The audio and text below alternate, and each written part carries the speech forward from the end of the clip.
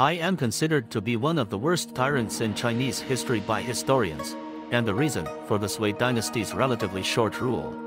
My achievements were extraordinary, but my negligence of my own people was even greater. I am Emperor Yang of Sui, also known as Yan Guang and also known as Emperor Ming of Sui.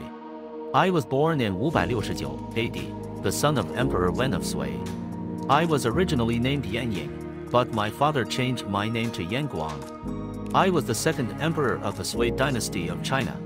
In 581, I was made the Prince of Jin after Emperor Wen established the Sui dynasty. I ascended to the throne in 604 AD, and I immediately began to implement my ambitious plans for the empire.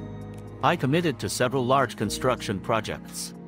I was determined to build a Grand Canal that would connect the north and south of China.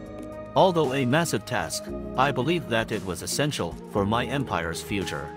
The Grand Canal would make it easier to transport goods and troops throughout the country. I also wanted to expand the borders of the Sui Empire. I believed that China was destined to be the greatest empire in the world. I launched a series of military campaigns against Korea and Vietnam, and I was initially successful in conquering both countries. However, my ambitions came at a cost. The Grand Canal and the military campaigns were very expensive, and they placed a heavy burden on the people. The people began to grow restless, and there were signs of rebellion. I refused to listen to the people's demands. Tens of thousands of my own people died from the wars and construction.